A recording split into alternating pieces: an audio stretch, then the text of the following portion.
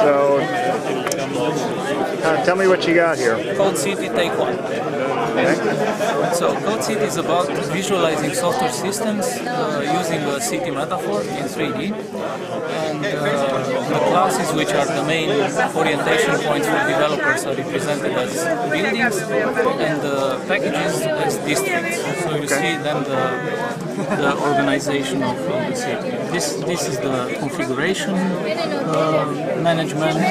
You can load various configurations, and you can see here that applied on a dummy system it would look like that. Okay. And then you apply it on the real system. This is a Java system, but if you want we can look at base visual works, because I guess you're more familiar with it. Yeah.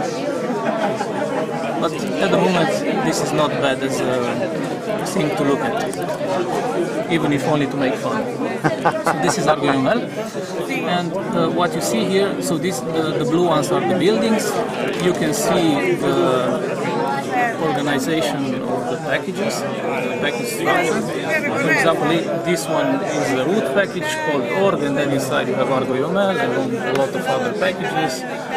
And this is these are the two packages used from Java. This is JavaX, so the extended library, and this is a 3D visualization of a Java class library. Yeah, no, actually of ArgoUML, but this is the part used by ArgoUML from the standard library.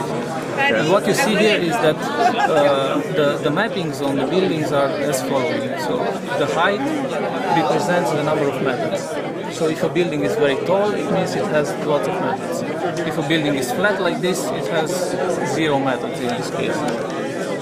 Then, if a building is very wide, it means it has a lot of attributes. Okay. And then, by looking at this, you can see, for example, that here you have a class which has lots of attributes, so probably a place where the developers put constants.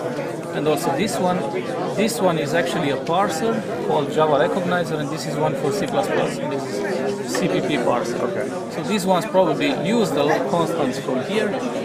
And then there is one interesting one, which is this one.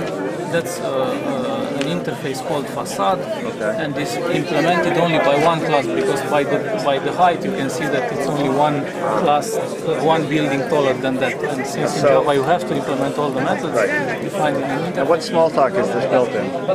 VisualWorks 7.6. Very cool.